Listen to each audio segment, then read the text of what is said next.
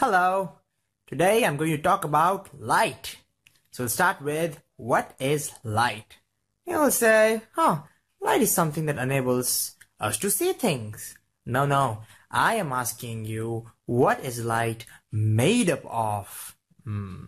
Not so easy to answer now, huh? So what is light made up of?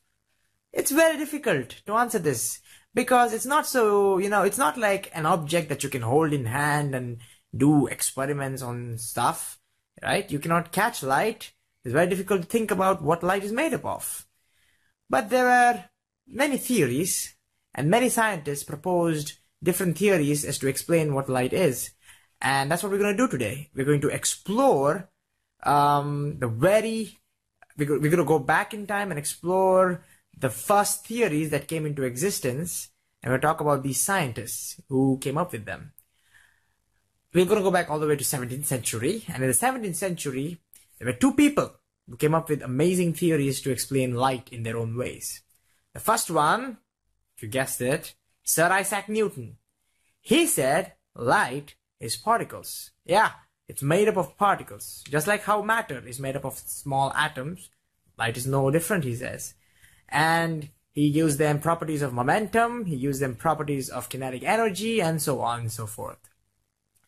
On the other hand, there's another scientist. His name is Christian Huygens. Now, he's a Dutch, and so it's very difficult to pronounce his name.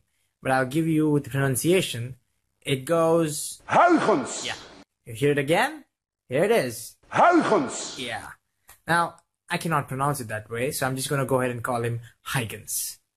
So Huygens said light is not particles, but light is wave. It's very difficult to think about that. He basically says, think about, what happens if you take a stone and you drop it in a pond. Circular ripples go out, right? These are waves. He says light is just like that.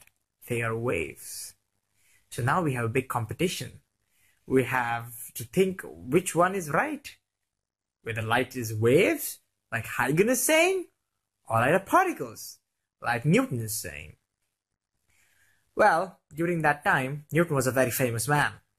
He had already formulated his laws of motion. He had unified the concept by his unified theories by introducing the universal law of gravity. So definitely, people would agree with Newton. And so I don't think there were many people who were agreeing with Huygens. And also, there was a big problem with his wave theory. And the problem is, if you ask Mr. Huygens, hey, how is this light propagating again? Like a wave? He said, hey, just like sound waves. They are longitudinal waves. That's what he said. But the question is, what is oscillating? Now think about string. In strings, when you make a wave in a string, it's the string particles that go up and down. If you think about water, it's the water particles that go up and down. If you think about sound, it's the air particles that vibrate. The same question was, what is vibrating when it comes to light? He said this entire universe is made of an awesome medium called as ether. And it's these ether particles that are oscillating just like sound. And it's this oscillations of ether particles that is producing waves, just like what happens in air to produce sound. Now, whether ether is there or not, well, we don't know. We have to find that out now. But the question is, which theory can explain the phenomena we already know about light? So, which theory can explain reflections and refractions of light? Whichever theory does that well, I would say that's a good enough theory to go about. That's what we're going to talk about. Which theory can explain these phenomena well? So, we have Newton's particle theory that is trying to explain all the phenomena of reflection and refraction. Let's see how Newton explains this. So let's start with reflection. To understand Newton's idea of reflection, let's take a simple example from classical mechanics. Suppose I have a wall here and a ball which has some mass m. Let's say it comes and hits this particular wall with some velocity v. And let's say this angle of collision, I call it as angle theta. And suppose it bounces off at the same angle theta, that's a given, and with the same speed v. It is clear that the wall puts a force on that ball. But I want to know in what direction the wall puts a force. Can we do that? Yes, of course we can do that. All I have to calculate is the change in momentum. Because remember, force is always equal to rate of change in momentum. So if I calculate what direction, I don't even need to know what is the magnitude, that's not important, but I need to know what's the direction of the change in momentum, then I get the direction of the applied force. Okay, so to calculate the change in momentum, I have to subtract, so basically I need to calculate what the change in momentum is, and that's going to be the final momentum minus the initial momentum. My final momentum is in this direction. So that's my final momentum. Here it is. And that is mv, mass into velocity. And my initial momentum is in this direction. But since I have a minus sign, I'm going to flip that. So when I flip that, I get mv, which is the initial momentum vector, which has been subtracted. So it's basically a minus. So this vector is minus p of I, and this vector is basically p of f. So now if I add these two, I should get what is the change in momentum.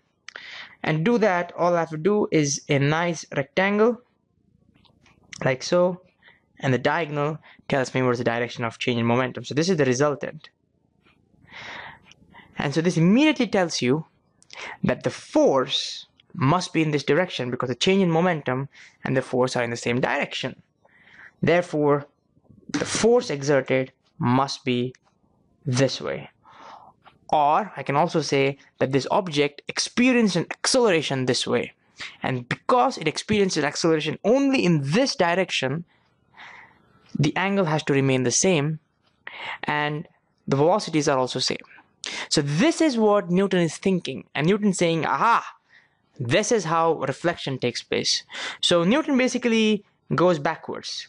So Newton says, since I know in reflection the incident ray and the reflected ray make the same angle, maybe something like this is happening. So Newton's postulate is that, point number one, when light falls on a reflecting surface, he postulates that the collision between the particles and that surface is going to be a pure elastic collision, so that the speed of it which bounces off remains the same. So pure elastic collisions.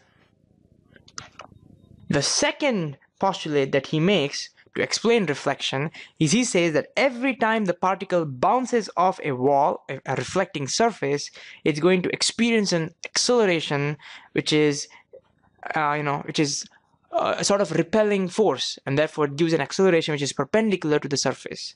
So if here is this reflecting surface, and if here is this beam of light which comes over here, which is basically particles, that's what Newton is saying, then it'll experience an acceleration this way, and it'll experience a force in that direction.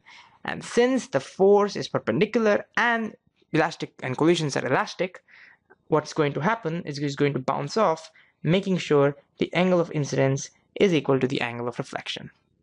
Very clever, Mr. Newton. Very clever indeed. So that's how he was able to explain reflection, by coming up with this force. He did not tell why some reflective surface put a force, but maybe he thought something like this way. Now, can he explain refraction? And more importantly, can he derive Snell's law? Remember what Snell's law was? So let me do that on the page for you. Remember Snell's law. Snell's law basically states that when light goes from one medium to another, it refracts, it bends. We call this as the angle of incidence, the angle of refraction, and we give this one a medium 1 which has a refractive index n1, and this is a refractive index n2. Then the general Snell's law says that n1 sine I must be equal to n2 sine R. It's an empirical formula Snell came up with. And if you divide sine I by sine R, then you should get n2 divided by n1. So the question is, can Newton prove this using his particle theory of light? And it turns out he could. He can prove this, and that's what is interesting about his particle theory. So let's do that in a little bit more detailed and a little bit civilized manner. So suppose here is that particular interface. There it is. And streams of particles are coming over here. So here is one particle, and this is the velocity vector of this particle. Here's that particle. And let's say that velocity vector is v. It has tangential, it has two components. It has a component this way, this direction, which is the vertical component, and it has a component this direction, which is the horizontal component. And let's say the velocity is v1, which is called as v1, and therefore if this angle is the angle of incidence over here, if this is the angle of incidence, then this must be the angle of incidence. And so now our components are going to be, this is going to be v1 cos I, and this is going to be v1 sin I. And now he says that when this particle comes very close to this surface, this refracting surface, it's going to experience an acceleration now, not upwards, but downwards. It's going to experience a force downwards, and that force is going to accelerate it downwards. And you can sort of see, because it gets an acceleration downwards, it starts now going a little bit in a different direction. And so now, the moment it enters this particular medium, it has a different velocity. It has a velocity this way, such that if this angle is angle of refraction r, so if you look at its components again, you have, this is v2, it's a new velocity because of that acceleration, and this is now v2 cos r, and this component becomes v2 sin r. But since the acceleration was downwards and the force was only downwards, that can only change the velocity in the downward direction. This force has no effect on the velocity along the x direction, along the horizontal. And therefore, we can easily argue saying that v1 sin I must be equal to v2 sin r. Or in other words, sin I divided by sin r equals v2 divided by v1. And bang, he proves this. He says this n2 divided by n1 must be v2 divided by v1. That's what it is. And he's saying that the refraction basically takes place because velocity of light is changing. And so he says, yeah, I have proved Snell's law. What Snell says is n2 and n1 basically is nothing but is the ratio of the velocities. And it's because of this change in velocity we have the bending of light. And that's the proof given by Newton. Very elegant and very nice particle model of light.